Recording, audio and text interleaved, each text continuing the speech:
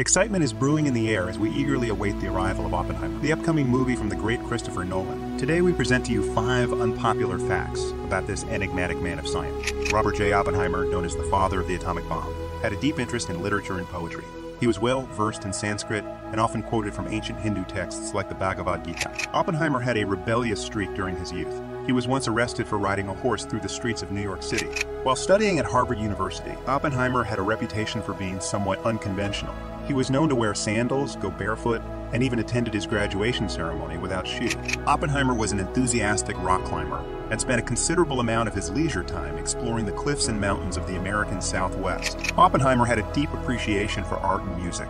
He enjoyed playing the piano and regularly attended concerts and art exhibitions. He even considered pursuing a career in music before ultimately choosing physics. Hope you enjoyed the video. Make sure to hit that subscribe button and ring the notification bell to stay tuned for more videos.